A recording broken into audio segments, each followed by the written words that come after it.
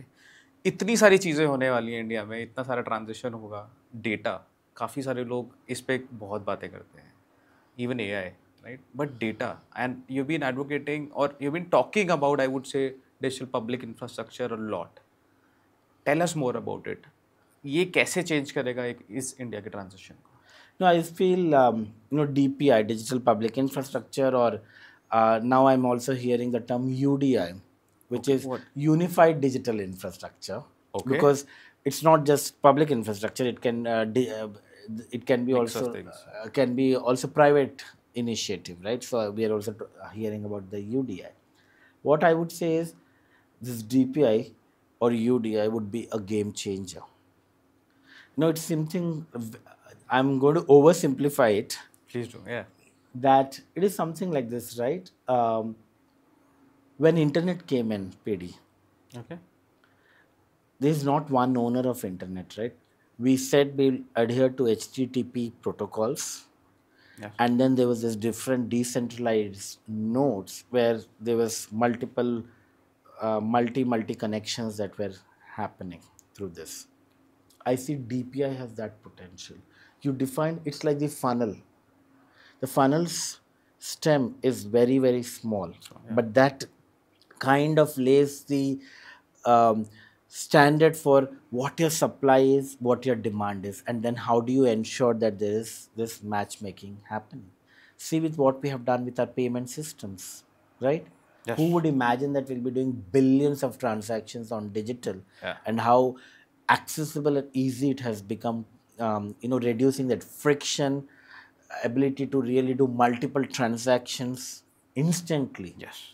So we have to think of when DPI works at population scale. Remember, its Okay. fundamental principles is on the principles of interoperability, trust, security.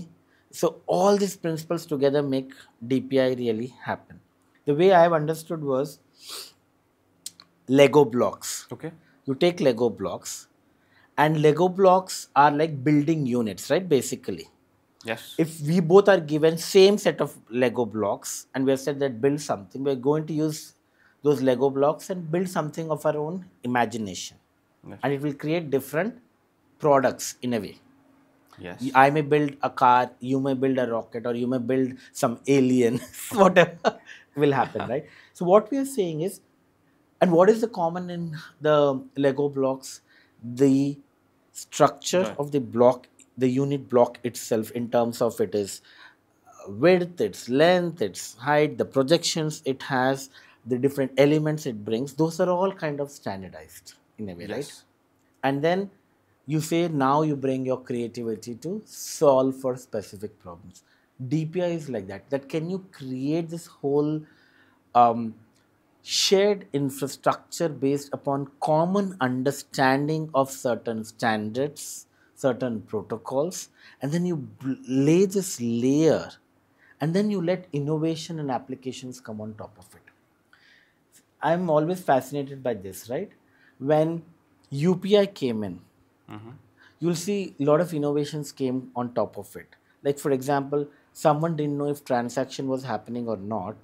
They built this announcement app, right? Like certain stores have abhi 150 credit ho gaya aapke account pe. When you go to shops.com, right? That's actually an Yes. innovation someone built. But Soundbox, you're saying? yeah, Soundbox. Yeah. The core was you created this whole UPI pipes for, like, for you and me to transact from your bank account, any bank. Anyway, yeah. There was a pipeline which came, and then it came to my bank account to be able to interact, and then it went back to you, right? So that happened. But on top of it, see the innovations that have come. The Soundbox announcement came. Then static QR code came where you could just scan and do it. Yeah. Then different languages came. So all this, and then this integration came across multiple platforms, right? That is the potential of how DPI. You create very minimalistic standards, build protocols, and then you see that you create these pipes of connecting. Now this is same thing happening with energy. Like, so India is fortunate to have so much solar. Now you have all these rooftop solars. Yes. You and I can produce energy. Yes. We can sell energy also. Yes. Now, there's something called DEG, Digital Energy Grid, that is being created. And this is something, FIDE, which is Bangalore-based entity, organization working in collaboration with IE, and then they came up with this whole DEG, which is basically saying that, if everyone imagine has the potential to produce and sell energy, how do you enable it to solve problem of energy? Because I can, if I'm a low consumer, I can, through my RE installation, rooftop solars, I can get the energy. Now all you have to do is create digital infrastructure for someone to be able to sell that energy and for someone to buy. So the selling buying part we have, all you need is the metering stuff and the enabling infrastructure to really do this.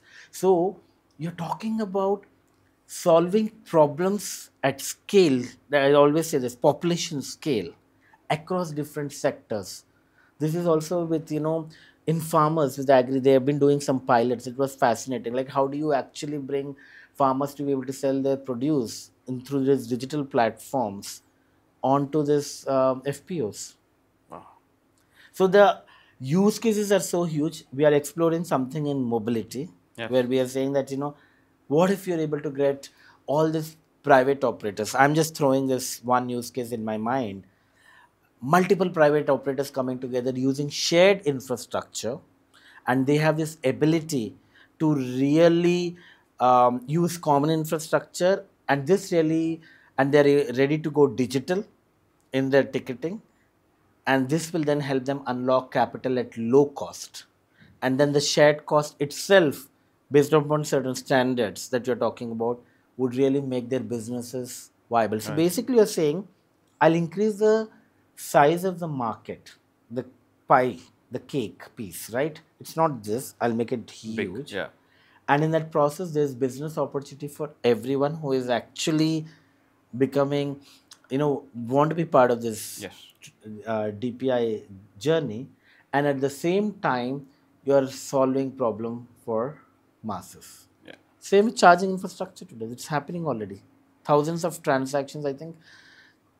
This is not the latest number. This was probably 6 months back. I think they were doing 10, 20,000 transactions just based upon this Simple QR DPI. code.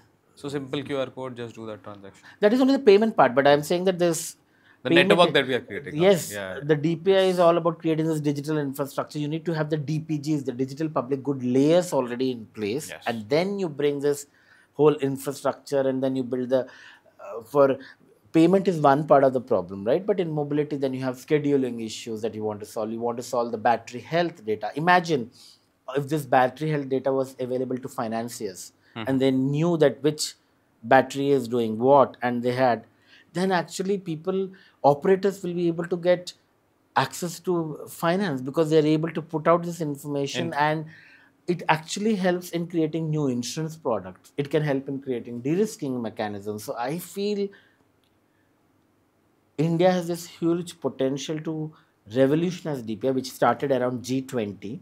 And I was told recently that some or the other pilots and conversations are happening in more than 40 countries around this DPI. Very nice. And I feel there is possibly a way that it can solve some parts of the problem at population scale.